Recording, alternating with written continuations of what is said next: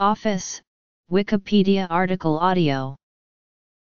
An office is generally a room or other area where administrative work is done by an organization's users in order to support and realize objects and goals of the organization. It may also denote a position within an organization with specific duties attached to it. The latter is in fact an earlier usage, office as place originally referring to the location of one's duty.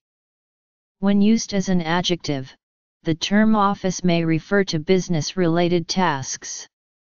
In legal writing, a company or organization has offices in any place that it has an official presence, even if that presence consists of, for example, a storage silo rather than an office. An office is an architectural and design phenomenon, whether it is a small office such as a bench in the corner of a small business of extremely small size, through entire floors of buildings, up to and including massive buildings dedicated entirely to one company. In modern terms, an office usually refers to the location where white-collar workers are employed. As per James Stevenson, office is that part of business enterprise which is devoted to the direction and coordination of its various activities. History. Middle Ages. Emergence of the modern office. 20th century. Japan 20th century office. Office spaces. Workspaces. Meeting spaces. Support spaces. Office structure. Office buildings. Office and retail rental rates. Grading. Offices in classical antiquity were often part of a palace complex or a large temple. The High Middle Ages saw the rise of the medieval chancery, which was usually the place where most government letters were written and where laws were copied in the administration of a kingdom. With the growth of large, complex organizations in the 18th century, the first purpose-built office spaces were constructed. As the Industrial Revolution intensified in the 18th and 19th centuries, the industries of banking, rail, insurance, retail, petroleum, and telegraphy dramatically grew, and a large number of clerks were needed, and as a result more office space was required to house these activities. The time and motion study, pioneered in manufacturing by F. W. Taylor, led to the modern efficiency desk with a flat top and drawers below, designed to allow managers an easy view of the workers. However, by the midpoint of the 20th century, it became apparent that an efficient office required discretion in the control of privacy, and gradually the cubicle system evolved. The main purpose of an office environment is to support its occupants in performing their job. Workspaces in an office are typically used for conventional office activities such as reading, writing and computer work. There are 9 generic types of workspace, each supporting different activities. In addition to individual cubicles, there are also meeting rooms, lounges, and spaces for support activities, such as photocopying and filing. Some offices also have a kitchen area where workers can make their lunches. There are many different ways of arranging the space in an office, and whilst these vary according to function, managerial fashions and the culture of specific companies can be even more important. While offices can be built in almost any location and in almost any building, some modern requirements for offices make this more difficult, such as requirements for light, networking, and security. The primary purpose of an office building is to provide a workplace and working environment primarily for administrative and managerial workers. These workers usually occupy set areas within the office building, and usually are provided with desks, PCs and other equipment they may need within these areas. The structure and shape of the office is impacted by both management thought as well as construction materials and may or may not have walls or barriers. The word stems from the Latin officium, and its equivalents in various, mainly Romance, languages. An officium was not necessarily a place, but rather an often mobile bureau in the sense of a human staff or even the abstract notion of a formal position, such as a magistrature. The relatively elaborate Roman bureaucracy would not be equaled for centuries in the West after the fall of Rome, even partially reverting to illiteracy, while the East preserved a more sophisticated administrative culture, both under Byzantium and under Islam. Offices in classical antiquity were often part of a palace complex or a large temple. There was usually a room where scrolls were kept and scribes did their work. Ancient texts mentioning the work of scribes allude to the existence of such offices.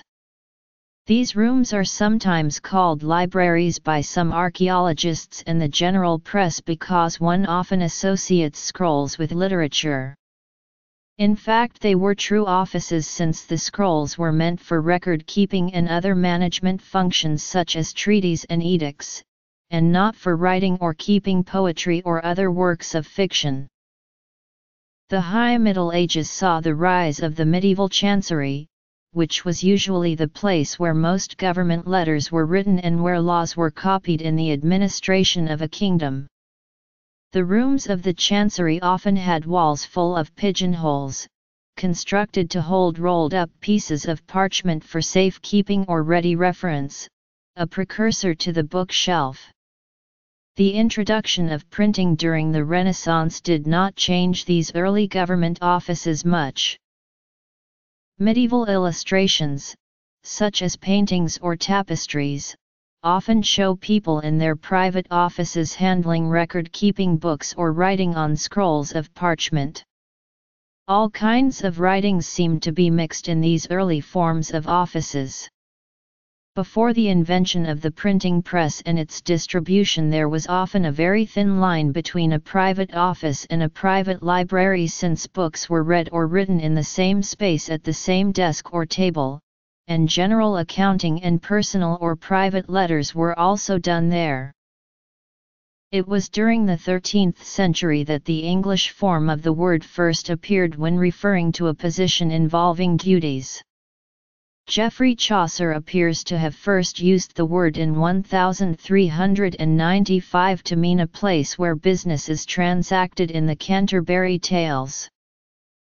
As mercantilism became the dominant economic theory of the Renaissance, merchants tended to conduct their business in the same buildings, which might include retail sales, warehousing, and clerical work. During the 15th century, population density in many cities reached the point where stand-alone buildings were used by merchants to conduct their business, and there was developing a distinction between church, government/military and commerce uses for buildings. With the growth of large, complex organizations such as the Royal Navy and the East India Company in the 18th century, the first purpose-built office spaces were constructed. The Old Admiralty was built in 1726 as a three-story U-shaped brick building and was the first purpose-built office building in Great Britain. As well as offices, the building housed a boardroom and apartments for the Lords of the Admiralty. In the 1770s, many scattered offices for the Royal Navy were gathered into Somerset House, the first block purpose-built for office work. The East India House was built in 1729 on Leadenhall Street as the headquarters from which the East India Company administered its Indian colonial possessions. The company developed a very complex bureaucracy for the task, which required thousands of office employees to process the necessary paperwork. The company recognized the benefits of centralized administration, and required that all workers sign in and out at the central office, daily. As the Industrial Revolution intensified in the 18th and 19th centuries, the industries of banking, rail, insurance, retail, petroleum, and telegraphy dramatically grew in size and complexity. To transact business, an increasing large number of clerks were needed to handle order processing, accounting, and document filing, with increasingly specialized office space required to house these activities. Most of the desks of the era were top-heavy with paper storage bins extending above the desk work area, giving the appearance of a cubicle and offering the workers some degree of privacy. The relatively high price of land in the central core of cities led to the first multi-story buildings, which were limited to about 10 stories until the use of iron and steel allowed for higher structures.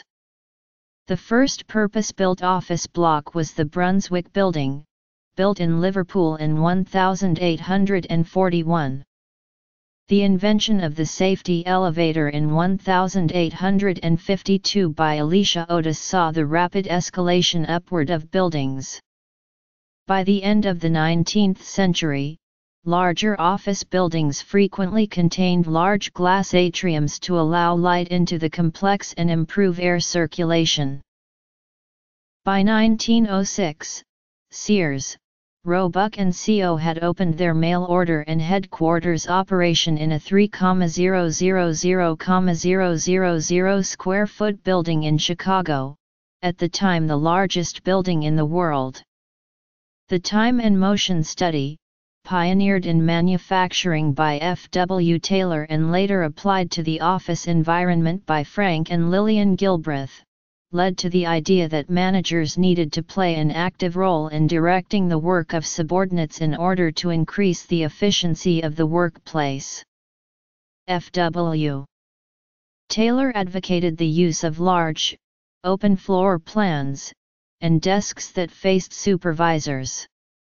As a result, in 1915, the Equitable Life Insurance Company in New York City introduced the modern efficiency desk with a flat top and drawers below, designed to allow managers an easy view of the workers. This led to a demand for a large square footages per floor in buildings, and a return to the open spaces that were seen in pre-industrial revolution buildings. However, by the midpoint of the 20th century, it became apparent that an efficient office required discretion in the control of privacy, which is needed to combat tedium linked to poor productivity, and to encourage creativity. In 1964, the Herman Miller Company engaged Robert Probst, a prolific industrial designer, who came up with the concept of the action office, which later evolved into the cubicle office furniture system. Japanese businesses have set themselves apart from their American counterparts by implementing different techniques in the way they handle business. The Japanese office layout improves work productivity, harmony in the office, and holds every employee accountable for the work they produce. The type of office layout used in Japan is called an open plan, and relies on ergonomics to help make employees as productive as possible. The Japanese open office layout allows them to use an organizational structure known as the horizontal structure.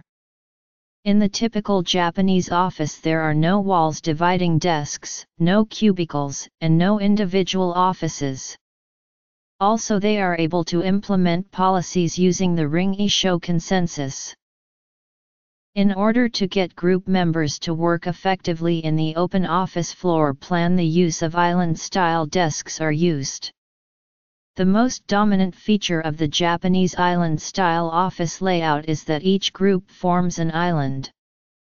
Keiji Noro, Goro Fujimaki and Shinsuke Kishi, Researches of Ergonomics in the Workplace, stated, Japanese offices have traditionally adhered to island layouts because these reflect the Japanese style of teamwork and top-down style of management.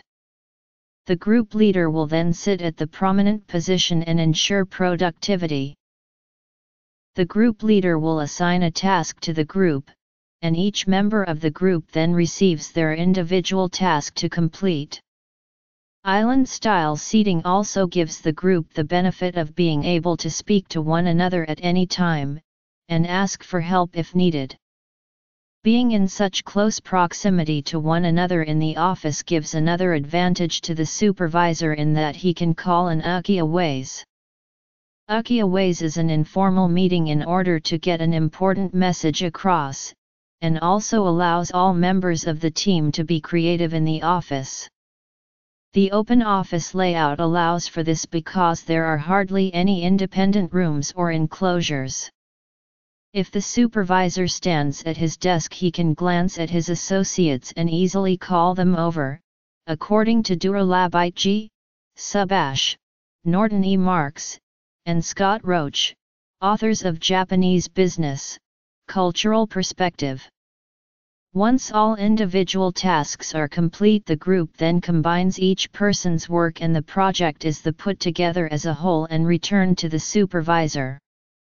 The work is viewed as a team effort and that each member of the group receives equal credit for being part of a team completing the goal assigned. The group itself holds each member accountable for ensuring that the work is getting done, and that no one individual is doing more work than another. Another motivating factor is that the group's boss is also seated at the same desk, and the effect that this has on the individuals is that they must work hard just like the boss. The role of having an open layout with island-type seating allows the office to be structured so the employees are put together as teams. The type of organizational structure found within the Japanese office is known as a horizontal structure. According to Andrew Gillier, author of Management Now, horizontal structure is an organization structure consisting of two groups, the first composed of senior management responsible for strategic decisions and policies and the second composed of empowered employees working together in different process teams, also known as a team structure. The benefit of using this type of structure is that hierarchy is flattened to reduce supervision, teams are able to self-manage, team performance, not just the individual, is rewarded, and training is highly emphasized amongst all employees. With the heightened sense of empowerment and responsibility, workers are motivated to complete objectives in a timely manner. Having the office structured horizontally allows for the easy communication of introducing new policies and ideas amongst the groups. Ring-issho refers to the concept of submitting proposals and making decisions off those ideas. By unifying everyone together in the Japanese office, it helps to make better informed decisions on policies of the company that all managers and employees have input on.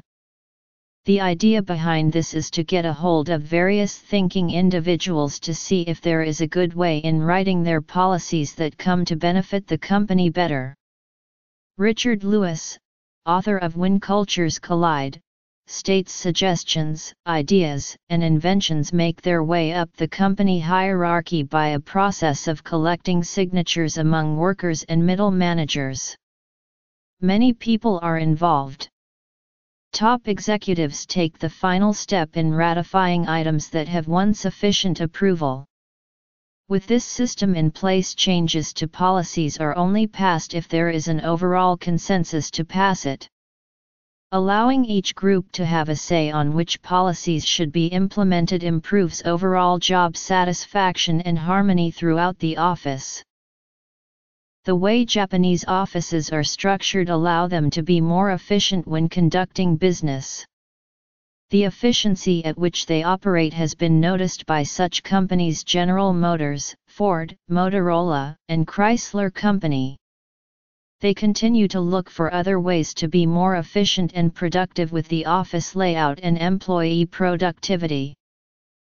The main purpose of an office environment is to support its occupants in performing their job preferably at minimum cost and to maximum satisfaction. With different people performing different tasks and activities, however, it is not always easy to select the right office spaces. To aid decision-making in workplace and office design, one can distinguish three different types of office spaces: workspaces, meeting spaces, and support spaces. For new or developing businesses, remote satellite offices and project rooms, serviced offices can provide a simple solution and provide all of the former types of space. Workspaces in an office are typically used for conventional office activities such as reading, writing, and computer work. There are 9 generic types of workspace, each supporting different activities. Open office, team space, cubicle. Open office, an open workspace for more than 10 people, suitable for activities which demand frequent communication or routine activities which need relatively little concentration. Team space, a semi-enclosed workspace for 2 to 8 people, suitable for teamwork which demands frequent internal communication and a medium level of concentration. Cubicle, a semi-enclosed workspace for one person, suitable for activities which demand medium concentration and medium interaction. Private office. A particular 2000 SF space is priced at $15/s.f/year equals time/equals $2,500/month. A 200 M2 space priced at $150/M2A equals time/equals $2,500/month. Business park, corner office, executive suite, factory, office space planning, office supplies, over-illumination, steel buildings, warehouse. Business attire, office management, office politics, sick building syndrome. Shared office, team room. Private office, an enclosed workspace for one person, suitable for activities which are confidential, demand a lot of concentration or include many small meetings. Shared office, an enclosed workspace for 2 or 3 people, suitable for semi-concentrated work and collaborative work in small groups. Team room, an enclosed workspace for 4 to 10 people, suitable for teamwork which may be confidential and demands frequent internal communication. Study booth, work lounge. Touchdown. Study booth, an enclosed workspace for one person, suitable for short-term activities which demand concentration or confidentiality. Work lounge, a lounge-like workspace for 2 to 6 people, suitable for short-term activities which demand collaboration and/or allow impromptu interaction. Touchdown, an open workspace for one person, suitable for short-term activities which require little concentration and low interaction. Meeting spaces in an office typically use interactive processes, be it quick conversations or intensive brainstorms. There are 6 generic types of meeting space, each supporting different activities. Small meeting room, large meeting room. Small meeting space. Small meeting room, an enclosed meeting space for 2 to 4 persons, suitable for both formal and informal interaction. Large meeting room, an enclosed meeting space for 5 to 12 people, suitable for formal interaction. Small meeting space, an open or semi-open meeting space for 2 to 4 persons, suitable for short, informal interaction. Large meeting space. Brainstorm room. Meeting point.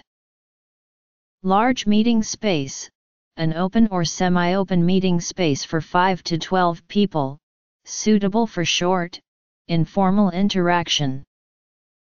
Brainstorm room, an enclosed meeting space for 5 to 12 people, suitable for brainstorming sessions and workshops. Meeting point, an open meeting point for 2 to 4 persons, suitable for ad hoc, informal meetings. Support spaces in an office are typically used for secondary activities such as filing documents or taking a break. There are 12 generic types of support space, each supporting different activities. Filing space, storage space, print and copy area. Filing space, an open or enclosed support space for the storage of frequently used files and documents. Storage space, an open or enclosed support space for the storage of commonly used office supplies. Print and copy area, an open or enclosed support space with facilities for printing, scanning and copying. Mail area, pantry area, break area. Mail area, an open or semi-open support space where employees can pick up or deliver their personal mail. Pantry area, an open or enclosed support space where people can get coffee and tea as well as soft drinks and snacks. Break area, a semi-open or enclosed support space where employees can take a break from their work. Locker area, smoking room, library. Locker area, an open or semi-open support space where employees can store their personal belongings. Smoking room, an enclosed support space where employees can smoke a cigarette. Library, a semi-open or enclosed support space for reading of books, journals, and magazines. Games room, waiting area, circulation space. Games room, an enclosed support space where employees can play games. Waiting area, an open or semi-open support space where visitors can be received and can wait for their appointment. Circulation space, support space which is required for circulation on office floors, linking all major functions. There are many different ways of arranging the space in an office, and whilst these vary according to function, managerial fashions, and the culture of specific companies can be even more important. Choices include how many people will work within the same room. At one extreme, each individual worker will have their own room. At the other extreme, a large open-plan office can be made up of one main room with tens or hundreds of people working in the same space. Open-plan offices put multiple workers together in the same space, and some studies have shown that they can improve short-term productivity, i.e., within a single software project. At the same time, the loss of privacy and security can increase the incidence of theft and loss of company secrets. A type of compromise between open plan and individual rooms is provided by the cubicle desk, possibly made most famous by the Dilbert cartoon series, which solves visual privacy to some extent, but often fails on acoustic separation and security. Most cubicles also require the occupant to sit with their back towards anyone who might be approaching. Workers in walled offices almost always try to position their normal work seats and desks so that they can see someone entering, and in some instances, install tiny mirrors on things such as computer monitors. While offices can be built in almost any location and in almost any building, some modern requirements for offices make this more difficult. These requirements can be both legal or technical. Alongside other requirements such as security and flexibility of layout, has led to the creation of special buildings which are dedicated only or primarily for use as offices. An office building, also known as an office block or business center, is a form of commercial building which contains spaces mainly designed to be used for offices. The primary purpose of an office building is to provide a workplace and working environment primarily for administrative and managerial workers. These workers usually occupy set areas within the office building, and usually are provided with desks, PCs and other equipment they may need within these areas. An office building will be divided into sections for different companies or may be dedicated to one company. In either case, each company will typically have a reception area, one or several meeting rooms, singular or open-plan offices, as well as toilets. Many office buildings also have kitchen facilities and a staff room, where workers can have lunch or take a short break. Many office spaces are now also serviced office spaces, which means that those occupying a space or building can share facilities. Rental rates for office and retail space are typically quoted in terms of money per floor area time, usually money per floor area per year or month.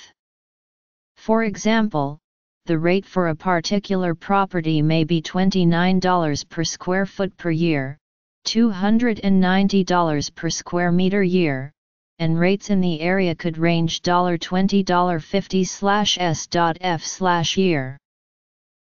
In many countries, rent is typically paid monthly even if usually discussed in terms of years. Examples: in a gross lease, the rate quoted is an all-inclusive rate. One pays a set amount of rent per time and the landlord is responsible for all other expenses such as costs of utilities, taxes, insurance, maintenance, and repairs. The triple net lease is one in which the tenant is liable for a share of various expenses such as property taxes, insurance, maintenance, utilities, climate control, repairs, janitorial services, and landscaping. Office rents in the United States are still recovering from the high vacancy rates that occurred in the wake of the 2008 Depression. The Building Owners and Managers Association classifies office space into three categories: Class A, Class B, and Class C. According to BOMA, Class A office buildings have the most prestigious buildings competing for premier office users with rents above average for the area. BOMA states that Class A facilities have high-quality standard finishes, state-of-the-art systems, exceptional accessibility, and a definite market presence. BOMA describes Class B office buildings as those that compete for a wide range of users with rents in the average range for the area.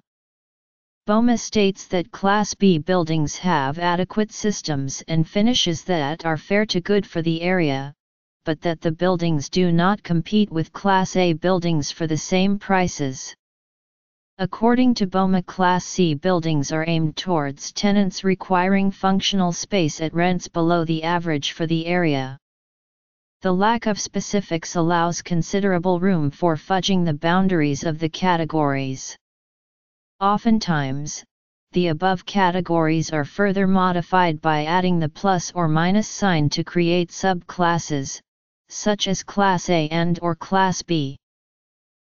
In order to differentiate between modern A-class buildings and aging A-class buildings, the notion of AAA class and AA class is used. A AAA class building that is 20 years old may be referred to as AA building or simply an A-class building, typically dependent on the number of new A-class buildings that have been built since it was constructed. Physical. Soft issues.